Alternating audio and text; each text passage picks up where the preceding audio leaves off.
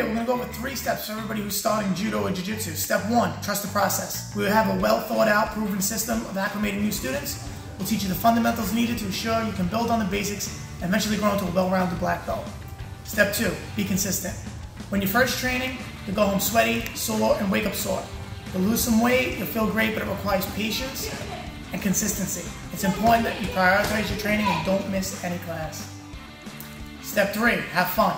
Every single person here, from the top instructor down to the new student, is rooting for you to succeed.